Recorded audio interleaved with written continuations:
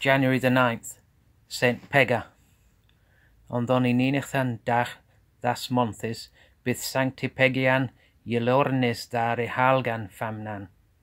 Here was Sancta Guthlakis Husta das ankran, and after his Yelornisse, he dude blindum men that sialt on ia, that he Jehalgode, and he michte sona Jeseon.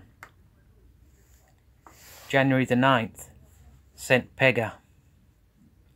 On the 9th day of the month is the death of the holy maiden Saint Pega.